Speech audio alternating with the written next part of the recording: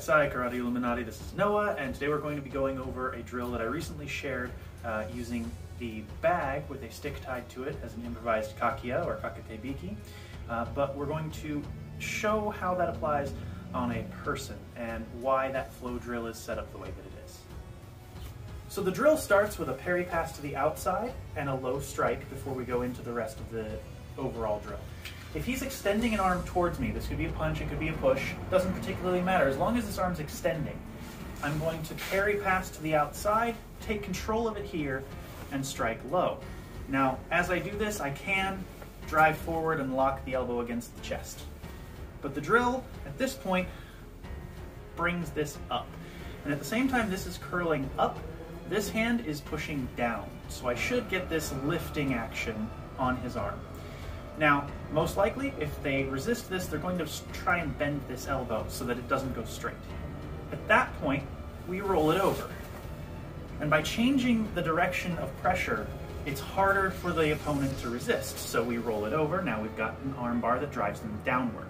So of course, if they want to get out of this, they're typically going to try and force themselves back up, keeping their arm bent so that I can't lock it. Well, as they come up, we clear this overhead, take control of their head, and strike in with the elbow.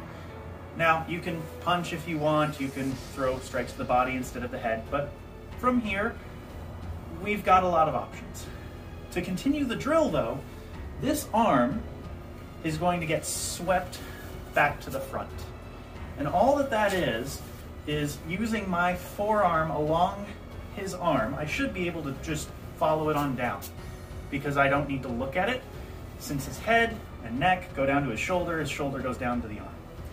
And I pass this to my hand and lock it back up with the first lock we worked. And again, if he resists, I roll this over. If he resists and stands back up, I just throw it over my head, throw my strike in. And again, around. And we can just keep looping this. Now, obviously, this isn't an application drill in the sense that you would do all of those things on a person, because chances are pretty slim you're going to just continually lock and lock and lock and lock. What it really is just showing you how to go from one to another in a sequence, so if you are in any of those locks, or even from that striking position, you can go into the next thing from there without having to think about it. You're going to, rather than take the drill and do A, B, C, D, E, F on a person, in reality, you might do A and then B, or C and then D, and so on.